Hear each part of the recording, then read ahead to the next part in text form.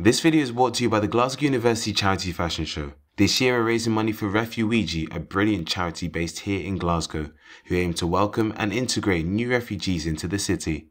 If you want to find out more or donate, be sure to click the link in the description and it will give you all the information you need.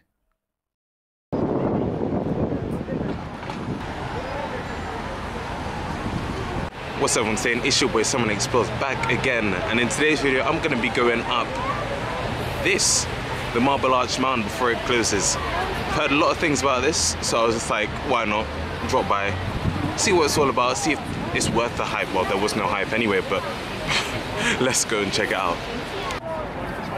I was cheekily scrolling the interwebs the day before when I noticed that the Marble Arch Mound was closing on the 9th of January. So I wanted to have a look and see what all the chat was about this thingy here. The mound opened back in the summer of 2021, in July, when the country had recently opened up again. I don't even remember what lockdown number it was, to be fair. People were flocking abroad, keen shoppers, and the occasional YouTuber popped into the many shopping districts. Nightclubs were back open. It was popping.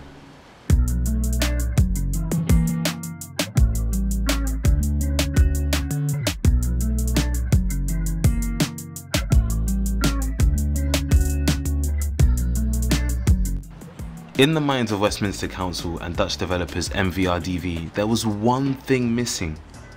I quote MVRDV, "a temporary installation to create renewed interest in the area as London could be emerging from the conditions imposed by the pandemic." And oh, it did create a renewed interest in the area for sure. The project, which originally planned to cost £2 million, was envisaged as such. An extension to Hyde Park, with the hill covered in greenery, trees, and making it blend in with its surroundings. When you look at it in real life, I don't think that really happened. To be fair, it isn't really summer shine time right now.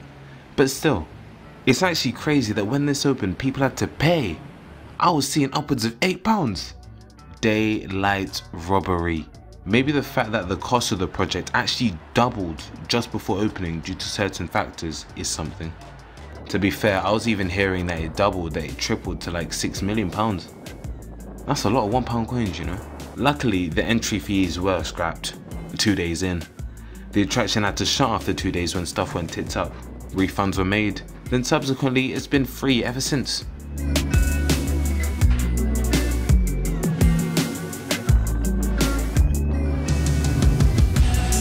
I can't lie, this is a nice viewpoint, but it still feels a bit underwhelming for what it is. Something about the fact that people had to pay £8 to come up here when there are cheaper and more attractive places to get good views of London. Shout out Sky Garden, Alexandra Palace, Primrose Hill.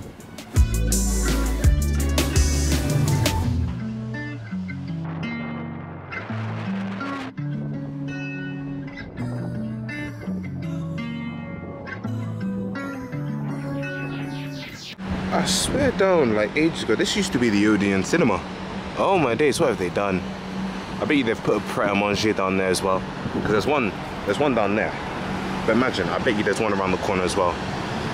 Let's check on Google. Is there a Pret-a-Manger down there? Yeah. Overall, this must have been a joke or a vanity project.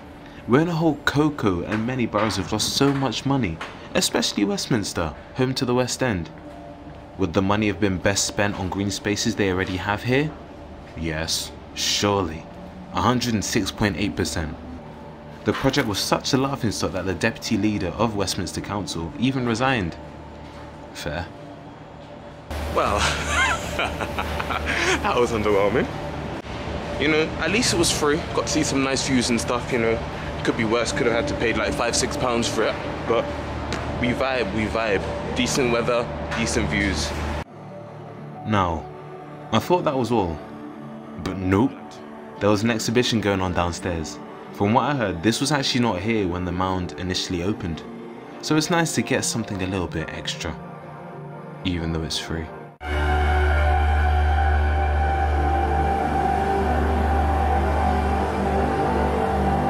Is this Illuminati? Well, if you enjoyed this short video, make sure you drop a like, drop a comment what you want to see in the future. It's been your boy Someone Explores, and I'll catch you in the next one in a bit.